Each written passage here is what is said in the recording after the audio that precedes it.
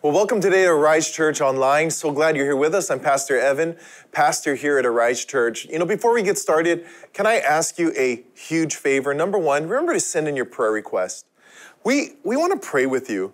We have people that are standing by to pray for your requests. Our prayer team, we want to believe for the miracle that you're believing for in your life. And if you could do us another huge favor, if you're on Facebook, click the share link. Also, on YouTube and Facebook, if you just click the follow button, we love to have you just be a part of what God is doing at Arise, to be alerted and in tune when anything new comes up. If you can do that, that's great. Well, we're in week 4 of our marriage series, simply entitled, I Said I Do, Now What Do I Do?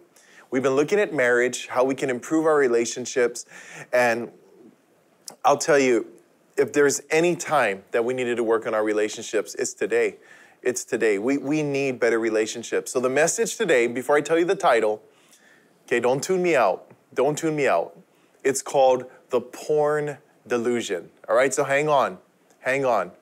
This isn't just going to be a message, porn is bad. No, trust me, I'm going somewhere with this. And I'm telling you, whether you're single or married, this can change your life if you can grasp what I'm trying to talk about here today. So don't tune me out. Stick with me to the end in Jesus' name, all right? Stick with me on this. So we live in this world today where porn is easily accessible. And you might have kids, you say, I don't want my kids to hear this. Well, can I tell you, even as a parent myself, porn is easily accessible to our kids. Kids have free and really unfettered and a lot of unsupervised access to the internet nowadays. And parents, we got to do what we can to be vigilant on this, but even the best that you can do, really, if your kids are determined to see something, they're probably going to see something. Again, it's just accessible. You don't have to put a disguise on. You don't have to go sneak out in the middle of the night and go to a store anymore. You can have access in the palm of your hand. The computer that you carry in your hand can give you access in this world that we're in today. The world's largest free porn site they've started reporting their stats every year. This is going to blow you away. In 2017, they had 28.5 billion visits to their site. Remember, this is just one site. 28.5 billion visits. In 2018, that number increased to 33.5 billion visits. It's a huge number. Remember, the world only has, they estimate, 7.8 billion people, all right? 33.5 billion visits in 2018. 2019, the number increased to 42 billion visits. And one can only imagine what that number would be in 2020, when people were stuck at home during the COVID crisis. People were quarantined, people couldn't do anything else. I wonder what the number would be. The bottom line, it's a growing industry. It's a growing industry. And this just ain't adults, from kids to adults. This is a real, what I would call, problem, a real problem. It's incredible how many statistics and studies have been done on the effects of pornography. And these aren't by Christian ministries, all right? We're talking secular studies, because people are recognizing it's a problem. In a study called Till Porn Do Us Part, there was an examination of pornography use and divorce. Was there a correlation? They surveyed 2,120 married adults, and they found that overall, the chance of divorce doubled for both men and women who started using porn after getting married. Across the whole sample, the divorce rate was 6% for non-porn users, and it was 11% for porn users. Even those who reported being happiest about getting married, when they began porn use, it was associated with higher divorce rate, 12% versus 3% for those who didn't start using it.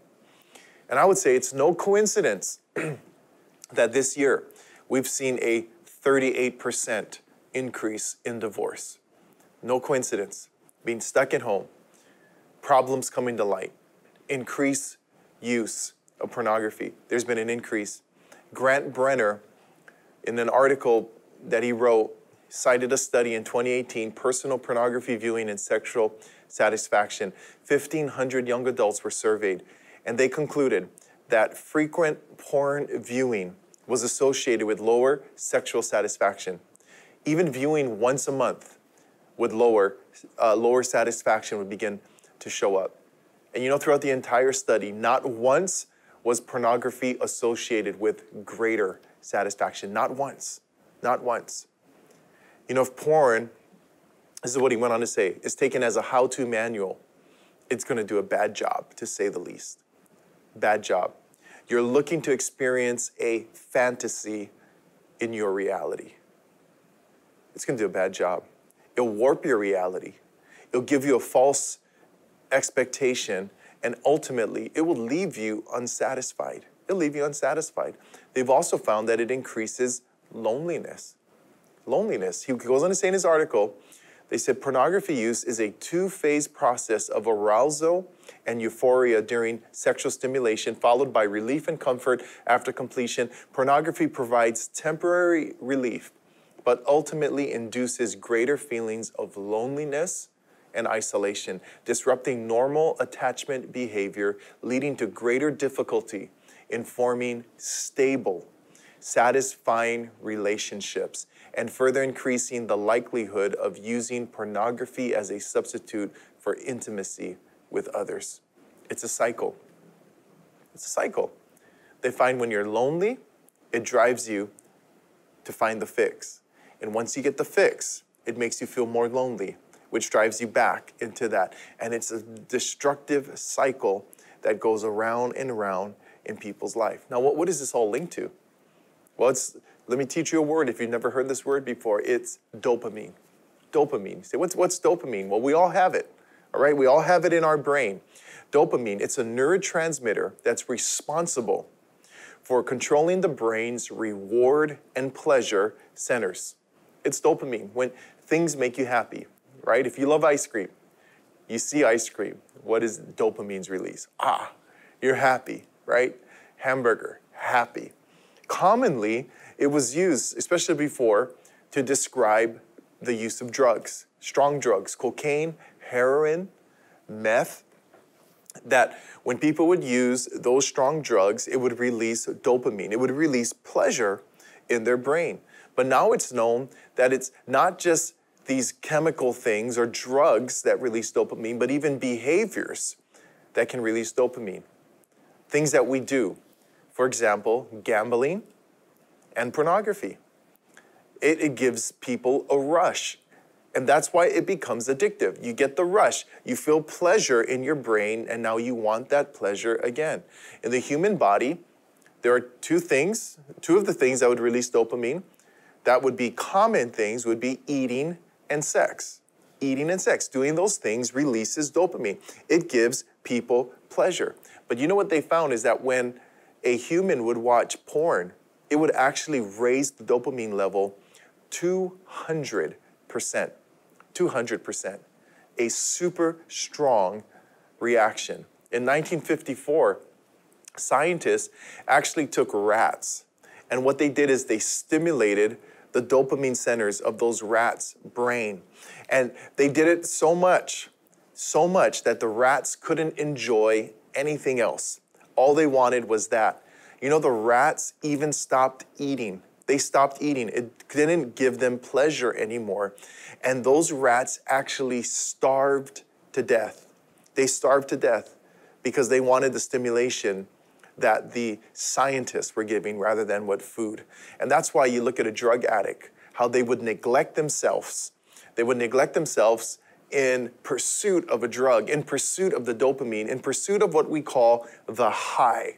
There's only one thing that they're after. They're after that high. Increased levels of dopamine leads, when it's always happening, leads to attention deficits, depression, lack of motivation, low libido, social anxiety, and insomnia. And porn is an easy way for humans. It's an easy way for us to feel good for a moment. For a moment. Remember, the Bible talks about sin as a passing pleasure.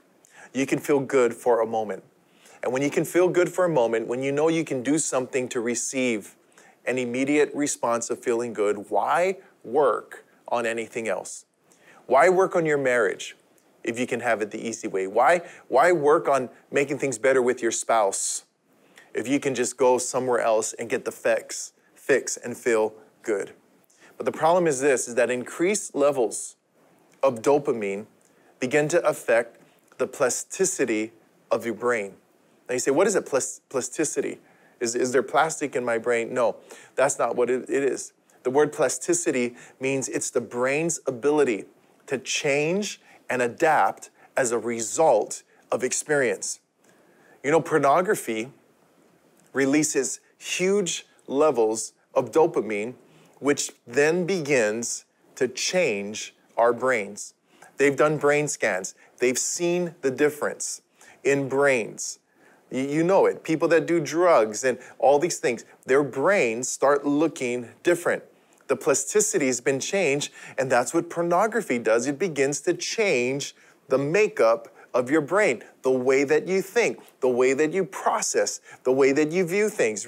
Researcher Rachel Ann Barr, she wrote this, instead of turning to a romantic partner for sexual gratification or fulfillment, habituated porn users instinctively reach for their phones and laptops when desire comes calling.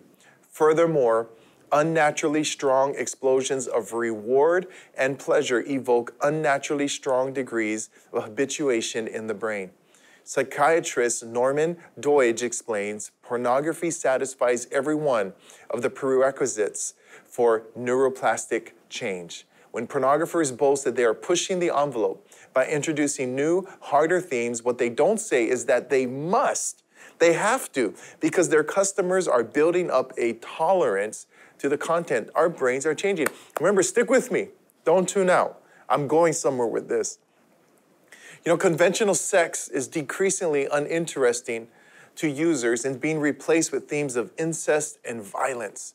And like a drug, just like a drug, after a while, one hit doesn't do it.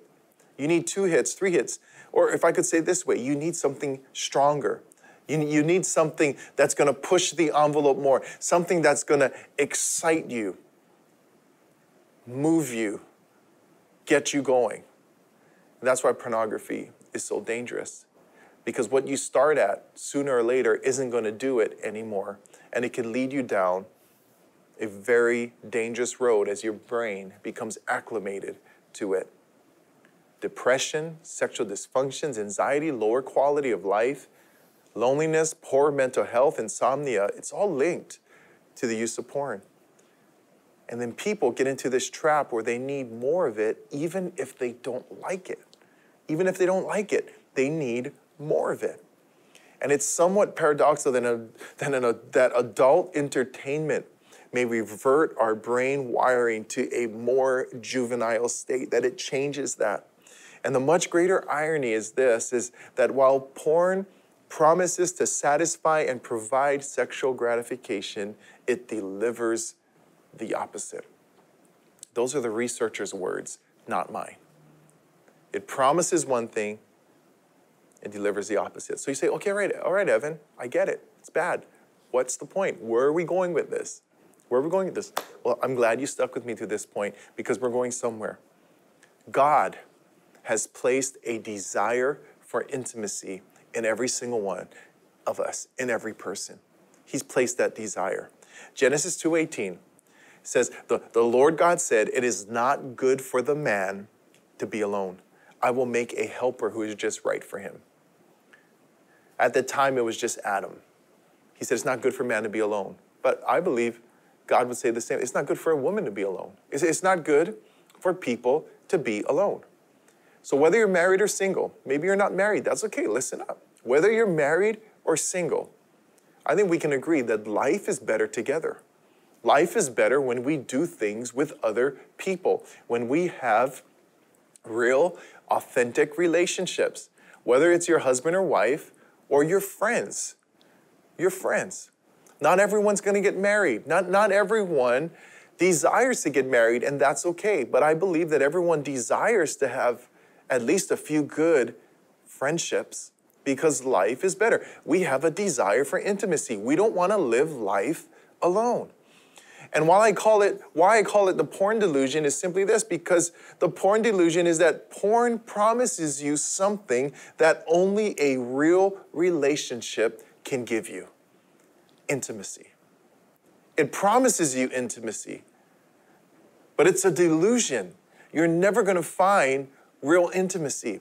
You may meet a need for the moment, but it's never going to satisfy and take the place of real, authentic relationships.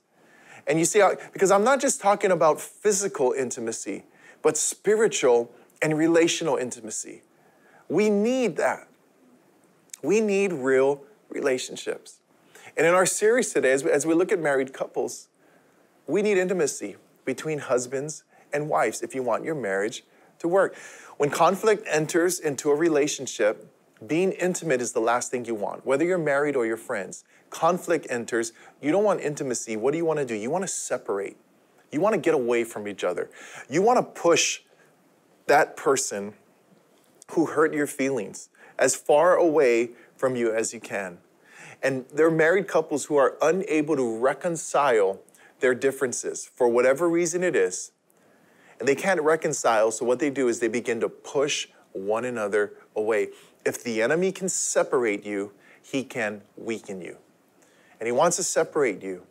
And porn is an effective weapon that the devil has used to isolate people, whether it's in a marriage or even in a friendship. Effective weapon that he's used, and it's isolated. And it's given people a way out of not having to deal with their problems and saying, I will get my fix here. It's a delusion. In Genesis 1:11, God said this, let the land sprout with vegetation, every sort of seed-bearing plant, and trees that grow seed-bearing fruit. These seeds will then produce the kinds of plants and trees from which they came. And that's what happened. The land produced vegetation, all sorts of seed-bearing plants, trees, seed-bearing fruit. Their seeds produced plants and trees of the same kind. And look at this. And God said it was good. He said it was good.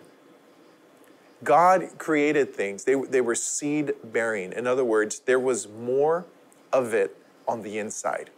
Everything he created had the potential to reproduce. There was more in it. And you know, our marriages, your marriage today, there's more on the inside. There's more on the inside. I'd probably be hard-pressed to meet someone who said, oh, our marriage is the best. It is at its full potential. I think most people would say, no, there's more. There's more on the inside. There's more we can do. There's more that God has put in there that we can develop and we can grow and we can get better at. He went on to say in Genesis 1:27, God blessed them and said, be fruitful and multiply. Be fruitful and multiply. His first command, to be fruitful and to increase, to grow, to get stronger, to get better. In our relationships, we need to grow. We need to get stronger. We need to get closer. We need to get better. Our relationships can get better. But you see, it's going to be up to us. That's our call. Be fruitful and multiply for our life. It's our call, but it's up to us.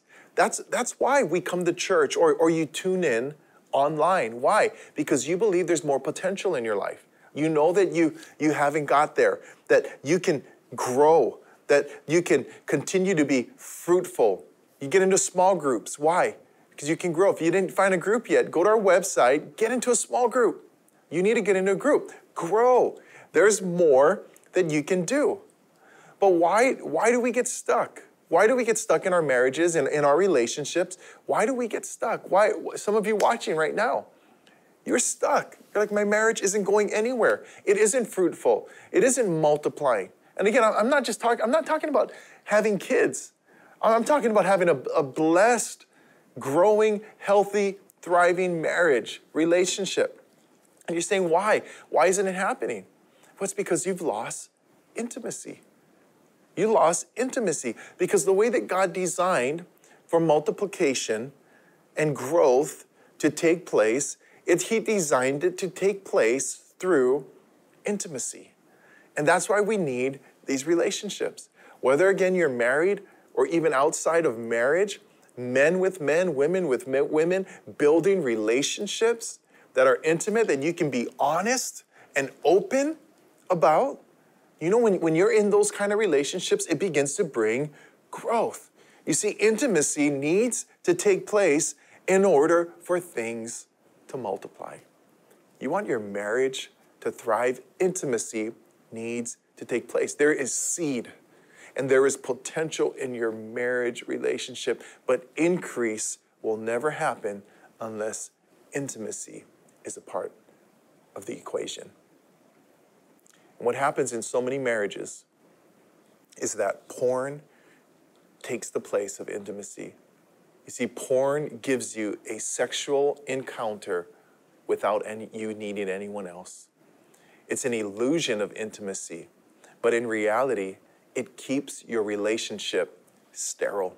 It puts your relationship on hold.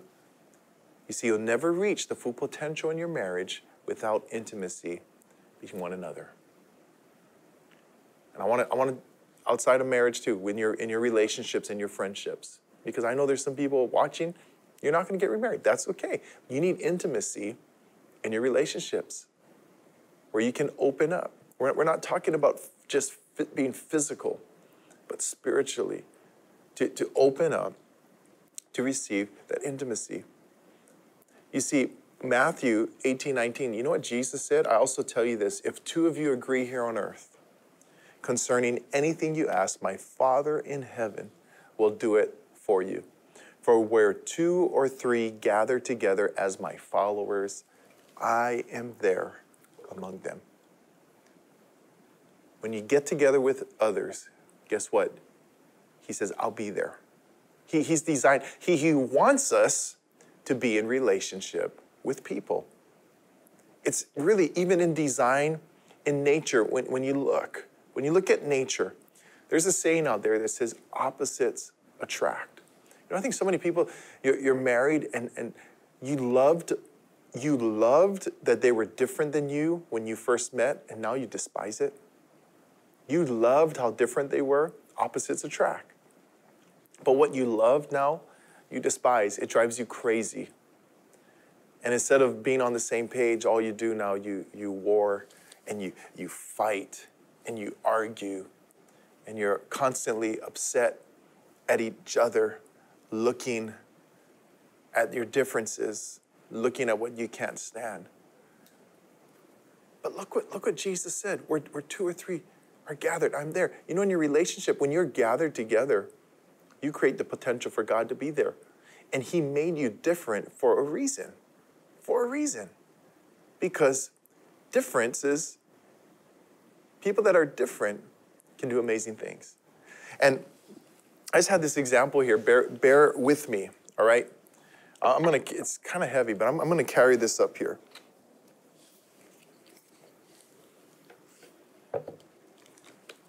I got here a car battery, all right? This car battery. And this battery, you look at this, okay? And you know, jumper cables, you know how it works. You got a positive and you got a negative. And I grabbed the other end of these jumper cables right here. This is negative, negative. What happens when it's same? I touch this all day long. Nothing happens. Why? It's the same. It's the same. And some of you, you're looking at your spouse, I wish you were more like me. You want them to be just like you. You want same. Again, you fell in love because you were different, but now you want same. But opposites attract. Why? Because something happens. You see, when you take that, what's opposite, and now I have two opposite things, look what happens. There's a spark. There's a spark. It comes alive. Why? Not because they're the same, but because they're different. Because you're different, something can begin to happen. Now I'm gonna put this back down. The very reason that you are different from each other gives you the potential to do something great. And I think that intimacy is the spark that some of you have been missing in your life. Intimacy, it's been that spark, it's been missing.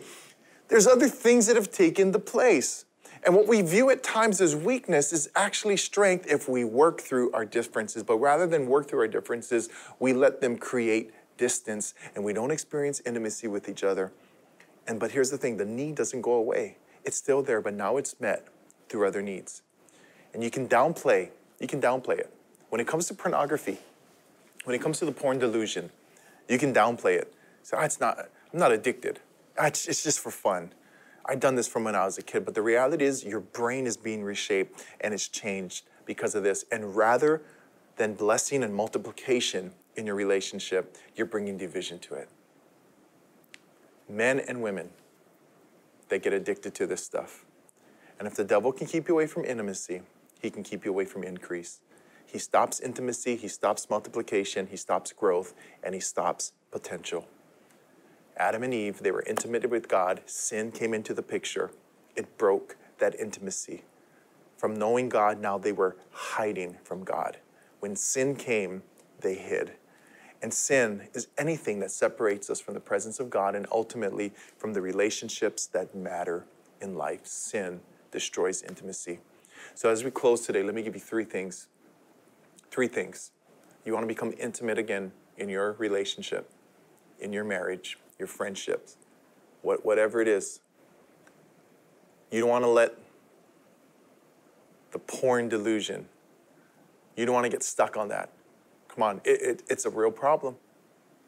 Over 40 billion visits on that one site alone. It's a real problem in and outside of the church. Number one, you got to take off the mask. We're living in this day and age where everyone has masks on. Well, what a great picture. You know, Proverbs 28:13 says, people who conceal their sins will not prosper, but if they confess and turn from them, they will receive mercy. There's been people that I've known for years that I go in the store, I can't even recognize them because they got a mask on. That mask makes them live. And some of you are in your marriage and your spouse doesn't even know who you are anymore because you got a mask on. It's fake. Your friends don't know who you are. You got a mask on. It isn't real. We got to take off the mask. We got to get real again. Stop being somebody you're not. If you got a problem, take off the mask. You're never going to get help if you got the mask on. Psalms 51:17 says the sacrifice you desire is a broken spirit. You will not reject a broken and repentant heart, oh God. Take off the mask. See, that broken and contrite heart, you know that it actually attracts God, not perfection, but just taking off the mask, saying, God, this is who I am. Talking to people, this is who I am. You got to take off the mask. And then number two, you just got to be honest. It's painful to be honest. Painful. But James 5:16 says, confess your sins to each other and pray for each other so that you may be healed. The earnest prayer of a righteous person has great power and produces wonderful results. We go to God for forgiveness, but we go to each other for healing. And I want to tell you today, if your spouse opens up, and makes them vulnerable, don't take shots at them. They're not opening up so you can criticize them. They may never open up again. Use it as an opportunity to get help. Be honest. Find somebody that you can trust. Find a more spiritually mature couple that you can trust. Go to them, talk to them, begin to learn from them so that you can navigate this. Proverbs 27:6, wounds from a sincere friend are better than many kisses from an enemy. And here's the third thing. After you're honest, you just got to be intentional. Intentional. Psalms 101:3, I will refuse to look at anything vile and vulgar. I hate all who deal crookedly. I will have nothing to do with them. Psalms 119:37, turn my eyes from worthless things. Give me life through your word. Job 31:1, I made a covenant with my eyes not to look with lust at a young woman. You got to be intentional. You got to make up your mind that you're going to do what you need to do to redirect your life. If pornography's been a problem, make up your mind. And you know what happens when you fall? You say, what if I fall? Get back up. Get back up. Let somebody know. Have them pray with you. Get back up and keep trying. Don't give up. Some of you need to give access to your phone and your computer to your spouse. Let them put safeguards on it. Let them put the blocks on it. Some of you, get rid of your phone. It's better to have a flip phone and save your marriage. You don't need the latest iPhone. Get rid of that computer. If it's a problem, be intentional. I'd say, even if it means getting rid of your internet. Huh? What? How? Come on. I'd rather get rid of the internet and save my soul, save my family. There are more important things. We got to be intentional. Overall, Hebrews 13:4 says, give honor to marriage, remain faithful to one another in marriage. God will surely judge people who are immoral and those who commit adultery. Honor your marriages. Bring intimacy back in your marriage. Don't fall for the porn delusion. Porn will never meet the need that God has placed in your life. Stop running after that. It's going to be a thing that will never satisfy you. Intimacy comes when we connect with people, when we connect with God. Don't be deceived. Surrender your life to the Lord. Close your eyes with me today. Lord, I pray today, God, because I know there are people watching this that struggle. They struggle with this, the porn addiction.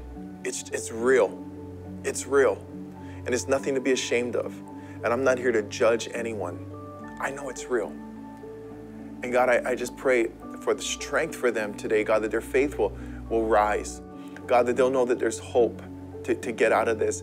That for marriages and relationships where maybe a husband and wife have been going after this for intimacy, that God, you can bring it back to their relationship if they surrender to you.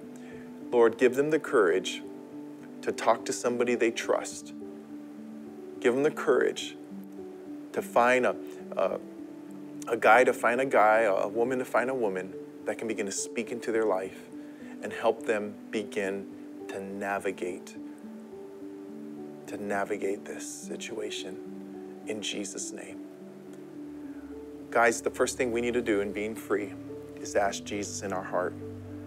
I believe today that Christ is that first step. There's freedom that can be found.